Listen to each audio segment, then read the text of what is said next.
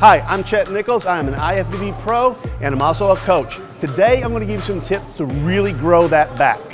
Let's do it. So what we're going to do on this exercise is we're really going to focus on the stretch in the back. Stretching the muscles is a big part of hypertrophy and not a lot of people do it enough. This exercise really makes you do it. It emphasizes in the whole rep range. So what we're going to do is I'm going to have Bree step up on the seat and I want her to step back. Okay, and she's going to keep her legs as straight as possible. And when she goes down, pull, let it go. She's going to go down real slow. She's going to dip her head and let her shoulders come up. Get a really good stretch. Stretch all the way from here. I mean, you can feel it all the way down into your hamstrings. All right, go ahead and pull it back. Come all the way back to your chest. And she's actually pushing her glutes back, ensuring that she's getting a good stretch all the way here. So when she comes back, it maximizes it going forward. Now let's go.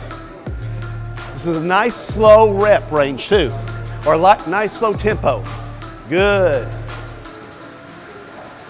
Good. There you go. I really love this exercise because there's not another exercise that I can do right now that gives me a good stretch from top to bottom of the back. Good. Breathing is very important. Exhale. Cool. Good. That's it. Nice. You feeling it right here? Here, all the way down, good.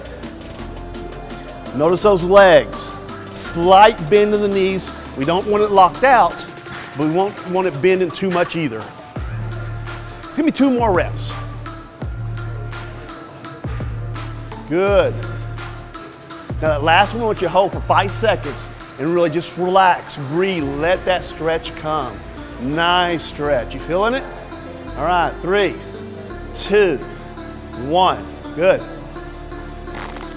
I think the best method or the best time to do this exercise would probably be about maybe your second or third workout, because one, you really want the muscles warmed up before you get such a stretch in here, because I mean it can be pretty harsh.